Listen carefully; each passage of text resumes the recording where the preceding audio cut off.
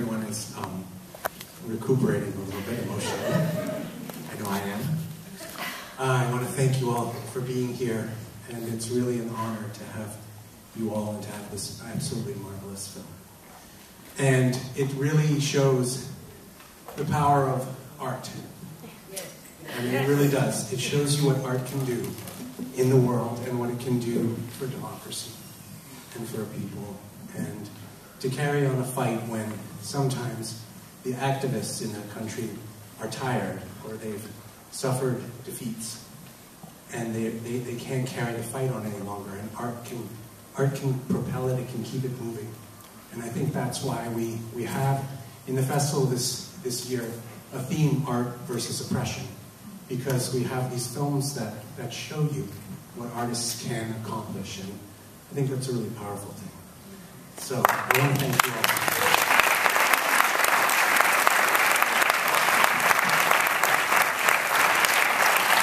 I'm going to open up to your questions. I was simply going to ask maybe one question each of our wonderful panelists. I'm going to start, Ayat, with you.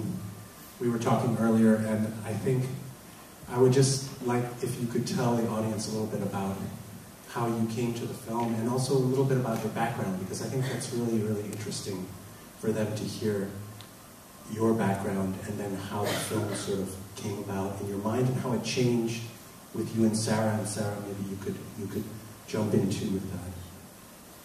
Yeah, first of all, thank you for having us here. It's a great honor, and I have to say it was a very special screening for me because Emel watched the film for the first time, so she could have, leave the theater as a practice, but she obviously didn't. So I'm happy. It's really difficult to say where the movie started, right? So it has different stages. But for me, it was always interesting to make a movie about Qamar, the woman I mentioned in the film, the first woman who sang in public in Iran. And I was, of course, always wondering how can I narrate this story. And in early 2009, I met Sara, and she was working on her first composition for voice and for singing. And of course, she wished that she can have a female voice, with the female singers, and of course we knew that she can. So that was basically the beginning of this film for me. I said, look, Sara, we are talking about the same project, let's do something together. You go do your concert, and I'm going to follow you in all the steps. And I thought Sara has to go through all the difficulties that Qamar did in 1920s, and I thought it would be much more interesting to make a movie about nowadays than about 1920s. And of course, in between, the Green Movement happened in Iran. And again, I met Sara, and her new compositions were totally different. It was, for me, it wasn't Sara that I knew. It was totally a new person, a new musician. And of course, that was the moment that we decided to do a different movie. And not only to fight for female voice, but also, as you mentioned, to start from the moment that the movement sort of, stopped in Iran. I mean, stopped is the wrong word. It's sort of, brutally stopped by the government, let's say. And of course, the moment we saw Emel on YouTube was another, impulse that, oh, okay, now we can do something bigger. We have to invite her to this concert. And it was a beautiful moment because when we met Emel and I asked if she's interested to come join the project, she looked in her stuff, in her small flat in Paris, and she found a map of Iran and she said, look, that was a dream for me. I always wanted to go to Iran. I said, okay, that's a good starting point. Yeah, so I let Sara continue. Thanks for coming. Thanks for having us here. And that Ayat told you tonight is very important night for us because Emel is here, and after she's singing, I can't say anything. Thanks, Emel.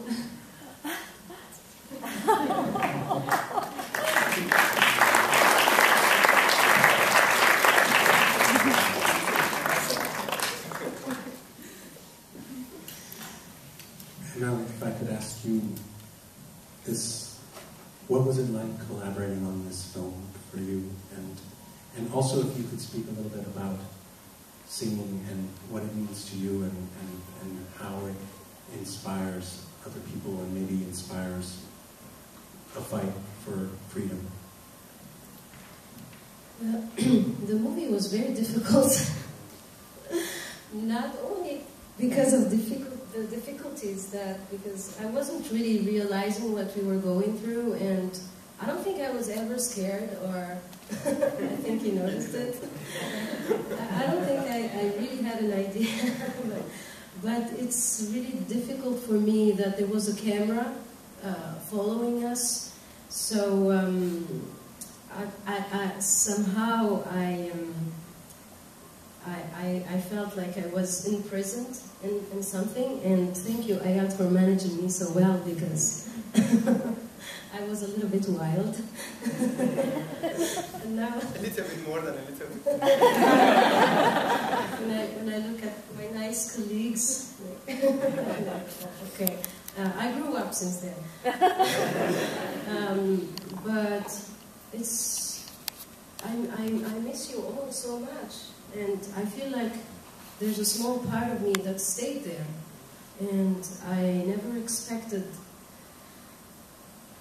the movie to be this touching, because when you work on something, it's like when you cook, you don't really taste the food like other people. So I'm doing like the guy, I'm comparing art to food.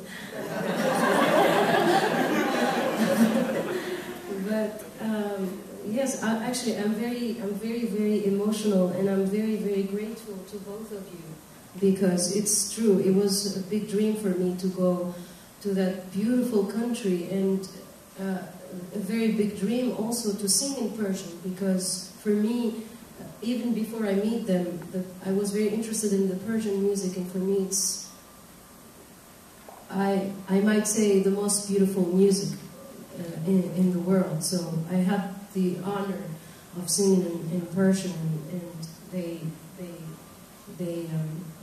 I think they encouraged me in it. And I welcomed the idea of participating with them in the project since the first second, because of course it had a special impact on me, because I'm also coming from a country where things are not that difficult, but where things were very complicated too, for everything, as you know, and it still is actually. And with my songs, I mean, before I started writing songs, I started listening to people who believed in the power of songs and who believed in the power of music, like Bob Dylan and John Baez. And then I moved to people in the Arab region. They weren't that many, but the artist Sheikh Imam in Egypt and the artist Marcel Khalifa in Lebanon. And their music gave me a huge force that I really wanted to go and fight. So maybe that's what I tried to do when I started writing my own songs, to try to push people to believe in themselves as independent entities who can think and who can decide for themselves. So that's a little bit the story behind the first point when I started writing music and songs, and yeah. I'm going to open it up to the audience. We have some roving mics. Yes, this woman, right?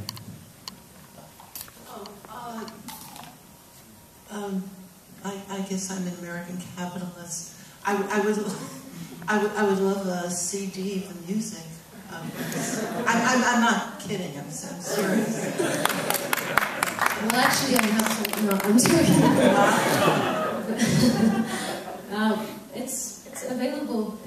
My name is Emel Mathlouthi, and the song I performed is Teharn, which means my word is free, and the album is from the same title. Thank you. All the way in the front here. Just wait for the microphone.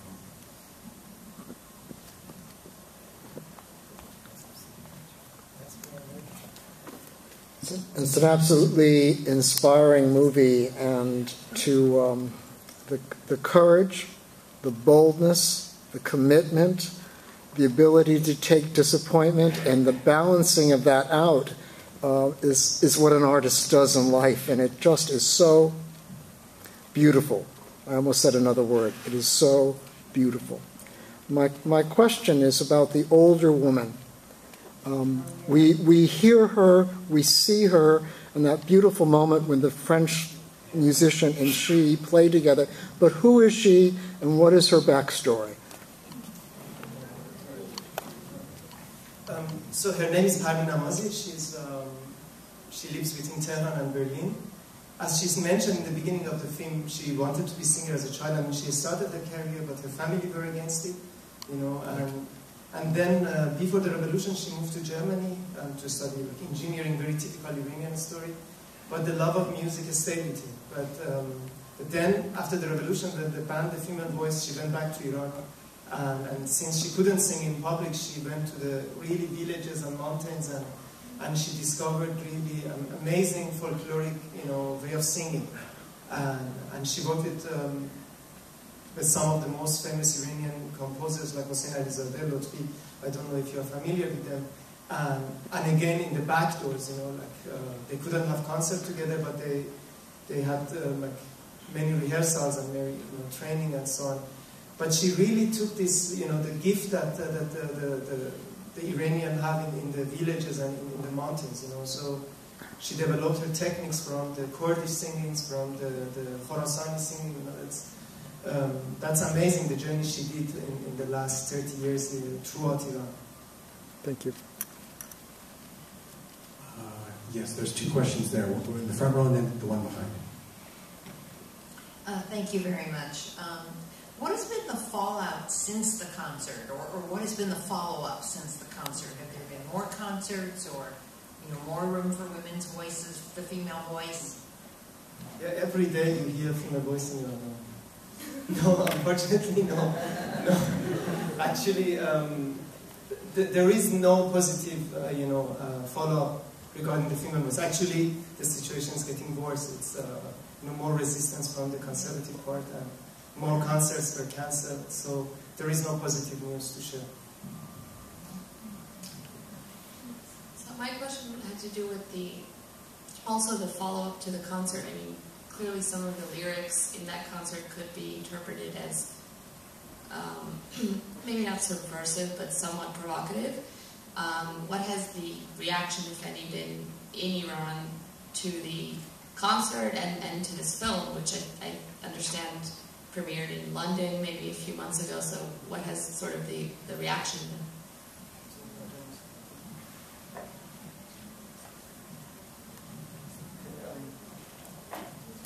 Sara was asking to respond.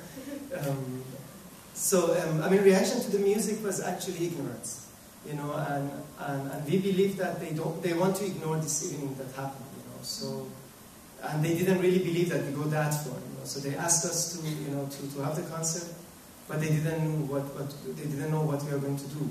So luckily we didn't have any, you know, any negative feedback, but also nothing else, you know. So they just ignored it. But for the movie, actually, it's almost a year that the movie is traveling, and surprisingly, I received some very positive reviews in Iranian film magazine. But from the government, there was so far nothing. So, and I'm happy of that, actually. Nothing is sometimes the best. 1 and 2 right here.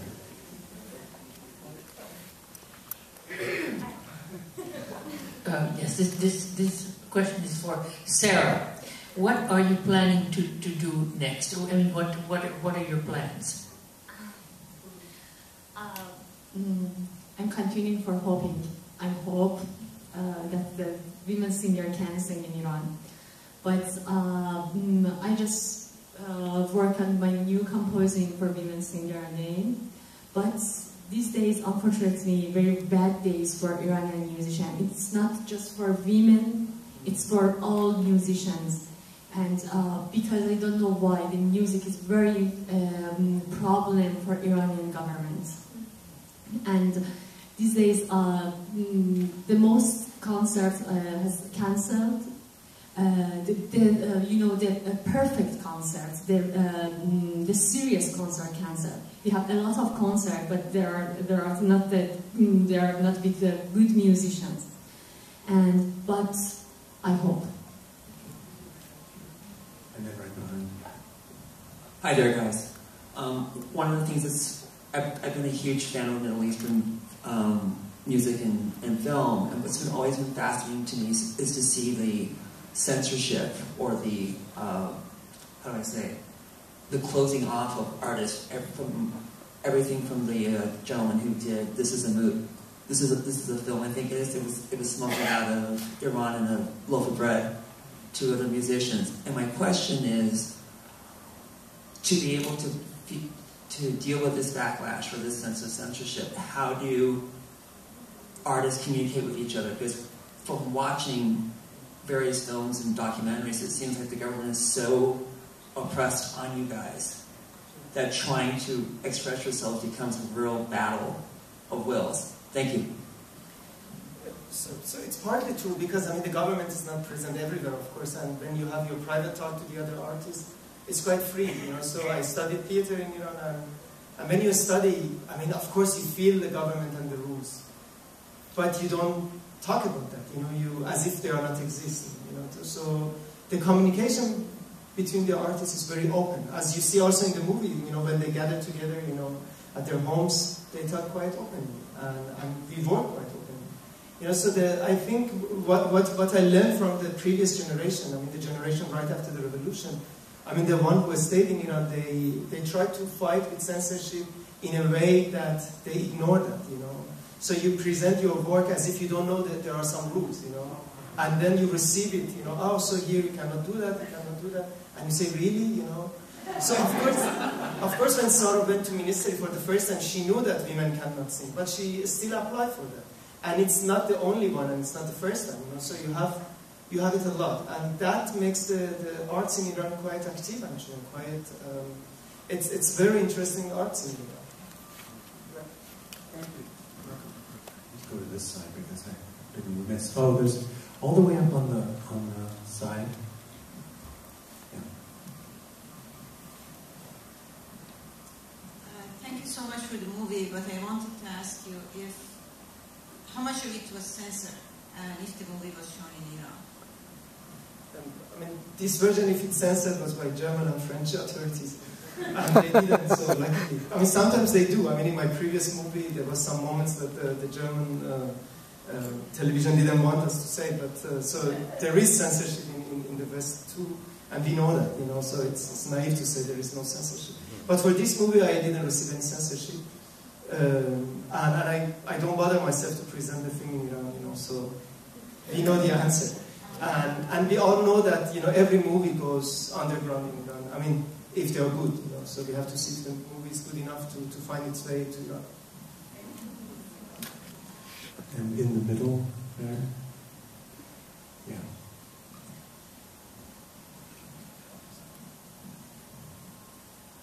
My question is, I'd just like to understand a little bit why they actually agreed to let the thing go ahead in the end. Are they scared of just women, full stop? Are they scared of kind of the Green Movement? Do you think the fact that there were French people participating, that the Iranian sort of regime, that they're sort of frightened of how they're perceived internationally? What are your thoughts on that? Well, I don't think it's an Iranian problem. I think it's like a bad interpretation of the religion problem. So, in Pakistan, there's it's worse in Pakistan because they kind of, now they're attacking all kind of music. So I hope that in Iran they're not attacking even, the male voices and instruments. And so it's just that in their interpretation of the religion, the female voice is attractive, which is true. But well, it shouldn't be a problem. Everybody should control himself. So everything that is about the female, like Elise was saying, is attractive. And they just, yeah, she's good, yeah. So they want to keep the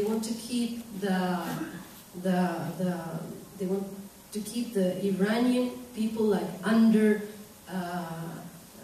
many weights. So first there's this, and there's this, and then there's the woman. We have to cover her, and then we have to not let her sing, and then it continues. And so no, it's just a question of freedom, actually. But I think the question was why they let us do it, actually. Oh, I'm sorry. I thought. Well, as you said, like, it was something that happened, and I think Sara kind of busted for a long time. I think she was so insistent that, well, they didn't want to do it before the elections, so that means that it was something that was really annoying them. But I think there was a small euphoria after the elections, and you know, they got the system exactly the way they wanted. So I think after many attempts, like it was 2.5 years, they said, okay, fine. And they tried to scare us many times, but then they say, okay, it's going to happen in this place. It was very controlled, and they know that like, people are not going to start yelling in the street and start a demonstration. So they kind of let it go and just decided to ignore it and keep it in the dark. I mean, I also add something. It's usually you don't know. You know, we don't know what's going on behind the scene. You know, and you never know in Iran. So, but the feeling that we had, I mean, the last days, that they want something happen. You know, as Emel said, something under control. But because usually in this situation, they make you, you know, they bring you in a situation that you say, I don't do it, you know. So you give up yourself. And you see it among the Iranian musicians, like Sare was really believed that that's the same case. They wanted us to give up. But then the feeling was, because the French people are there and Rouhani was in power only 1 month, you know, and he wanted to send a different message to the West. And it was really like, the feeling was they want something happen. And then it was us to say, okay, we are going to do something we want, you know. And it was very small window they opened for us, which we jumped through. And for sure, they didn't let us to sing solo, you know. And we say, okay, we go there, and the French ambassador is there, so they are not going to attack us. And so let's do it, you know. And I tell you, there was a huge disagreement among the ensemble. So should we go for it or not, you know? And we decided we go for it, and we really scared. I tell you, you know, I myself was I was really afraid. But we went for it, and nothing happened, you know. May I add something? But I think they didn't give us the Iranian musician permission. They gave the French and foreign musician permission, because after that they never happened again.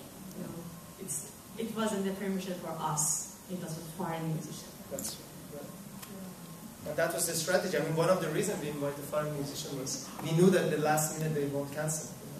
I mean, they don't support the Iranian musician, Iranian women singers. They support other people that they don't need the support.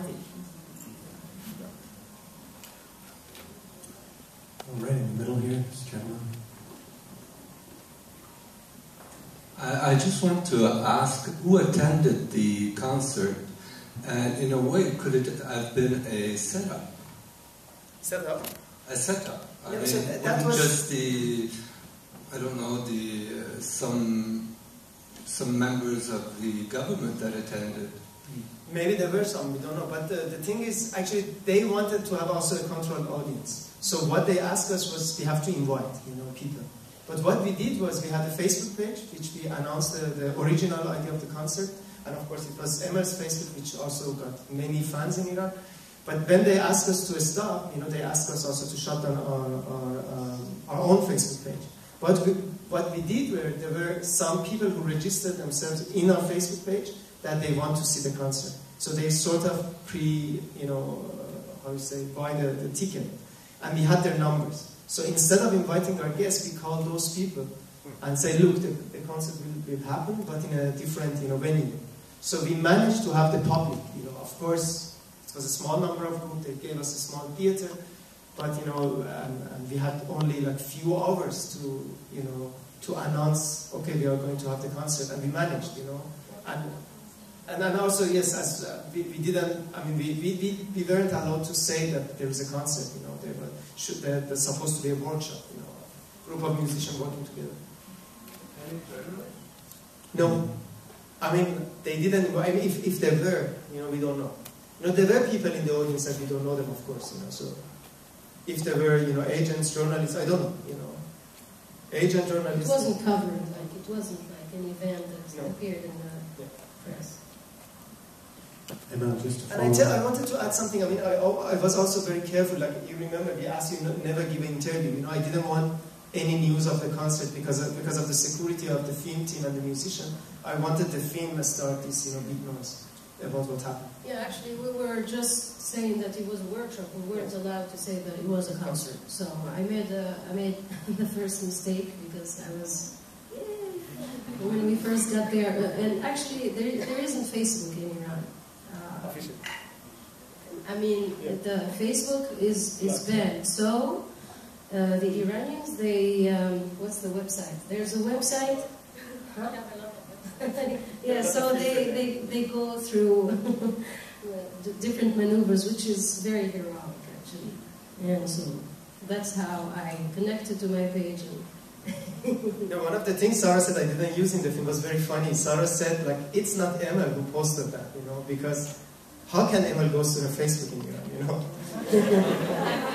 How you see the I don't know Facebook? how you saw that. But I thought if using it in the film is too much.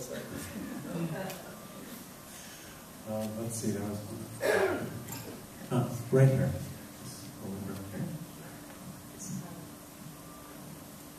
I was curious. Thank you. That was so moving to watch that in the film. I was wondering, has the movie been shown in other Middle Eastern countries, and what has the reception been there?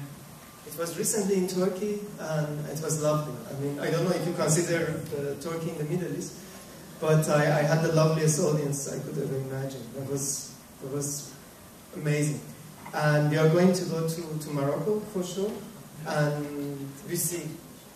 And Tunisia, I mean, we are definitely working on it. I think there is also a screening in Lebanon soon, but I don't know if it's 100%. And I have to say, after the experience in Turkey, I'm really looking forward for a touring in the Arab world as well. A friend asked me if it was going to be on Netflix. It's too soon. We have a theatrical release in France and Germany soon, but I hope we go to other countries too. But then we can go on Netflix.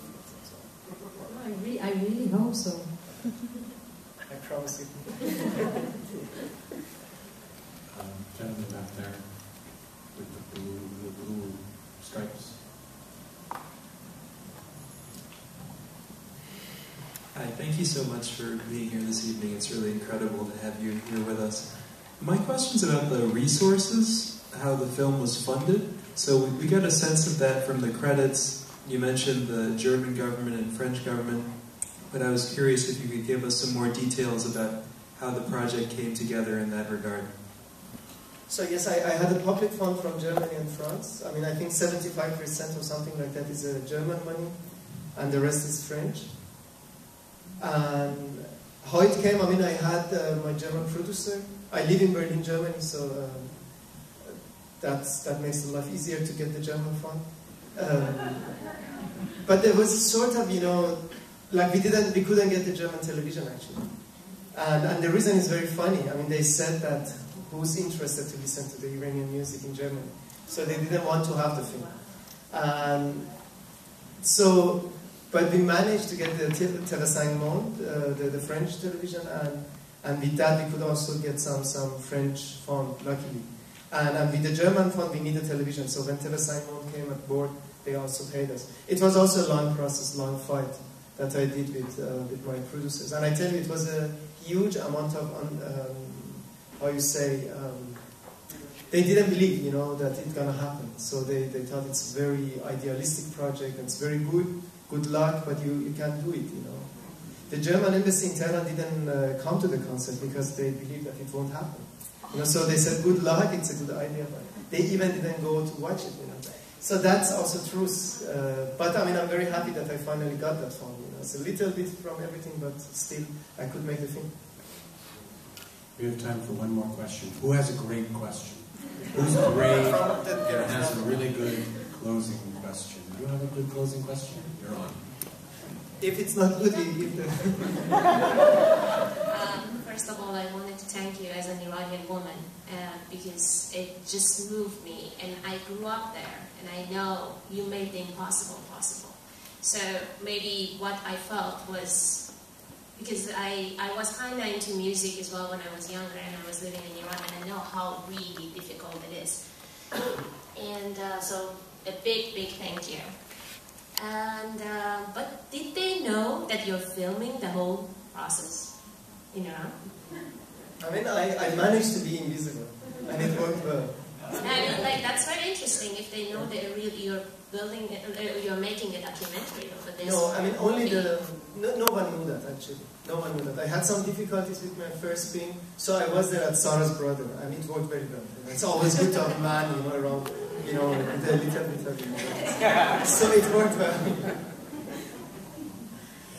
I want to thank Sara and Emel so much.